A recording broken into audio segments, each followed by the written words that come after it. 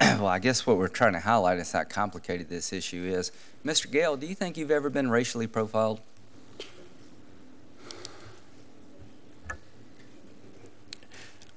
Probably.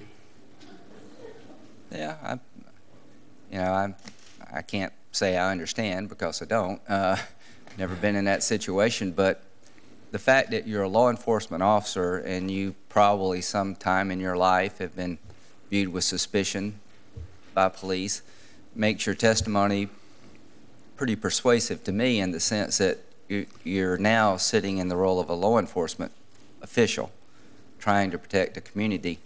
And the Zimmerman case is a private individual, not a law enforcement organization. And I just really, I think I understand the problem. I just don't know where the line between good law enforcement and racial profiling ends and begins, because let me tell you one thing about Congress. We'll be the first one to jump on you when you're wrong. When you get a phone call that somebody looks suspicious in a neighborhood and you ask a bunch of questions, well, that doesn't seem to justify us going in, and that person winds up killing somebody or robbing or raping somebody, we'll be the first ones to blame you. So you're in an untenable situation. And when it comes to the war on terror, Mr. Clegg, I couldn't agree with you more. The reality of the fact is that I wish we had done more with Major Hassan, not less. There's some websites out there that I'm glad we're monitoring. There's some groups within America that are saying some pretty radical things, and I hope we follow the leaders of these groups to find out what they're up to, because homegrown terrorism is on the rise. How do you fight it without fighting a religion? How do you fight homegrown terrorism without fighting people who are very loyal to America, who belong to a particular faith? I don't know, but I know this, that if the law enforcement community in this country fails to find out about the Major Hassans, we're the first one to be on your case. Why didn't you follow this website? He said these things in these meetings, and why didn't the supervisor tell the wing commander, you got somebody who is really out of sorts here? And as an Air Force officer, when do you go to your wing commander and say, this person said something that makes me feel uncomfortable, and you do so at your own peril? So I just don't know what the answer is. I know what the problem is. And I think in the last decade we've made some progress, Chief Davis. And maybe having legislation that makes us focus on this problem more might make some sense, quite frankly. Maybe we'll look at redefining it, but just collecting information to show exactly what happens day in and day out in America so we can act logically on it. But I know you want to say something, Mr. Clegg, but when it comes to fighting the war on terror, the fact of the matter is that Great Britain and France are going through this very similar situation right now, where they have groups within the country that are espousing some pretty radical ideas, and they just expelled someone, I think, from Great Britain just today or yesterday, an imam who was saying some pretty radical things. So I don't know when national security starts and individual liberties begin. What's your thought? Well, I want to endorse what some of my co-panelists have said, that it's very important in the war on terror that we have the cooperation of the overwhelming majority of individual Americans, Arab Americans, and Muslim Americans. Don't you think one of the great strengths of our country is that even though homegrown terrorism is on the rise, generally speaking, American Muslims have assimilated in our society and our culture, thousands serve in the military, and that we're actually the example to the world of how you assimilate. No, that's right, and I think that stereotyping is very dangerous in this area. Most Arab Americans are not Muslims, for instance. I believe they're Christian. You can't just look at somebody's name and conclude things about them. So, as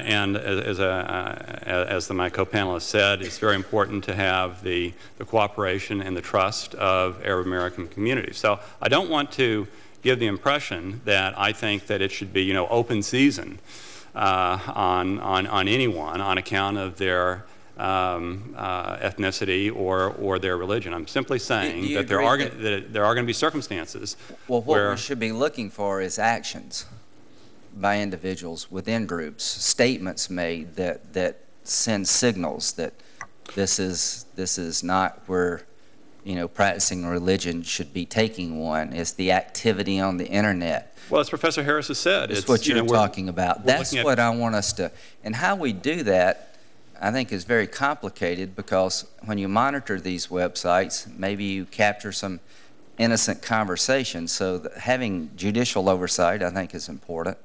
But I guess that's what I'm looking for, is sort of objective indicators of, you know, this is getting out of bounds here. Senator Graham, you're absolutely right. It is about behavior. That's the key to everything. And making statements, whether out loud or on the internet, that's action. That's behavior. And here's the problem we have. If you're an Air Force member and you have a American Muslim in the group and they say something that alarms you, you have to think, well, if I say something, am I going to get myself in trouble? But Senator, if I may interject, it's nice to see you again, Senator. Thank you for yielding to me.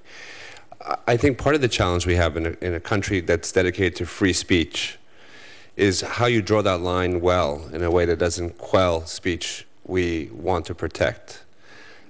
I know that perhaps my organization and you have different points of view on abortion, for instance.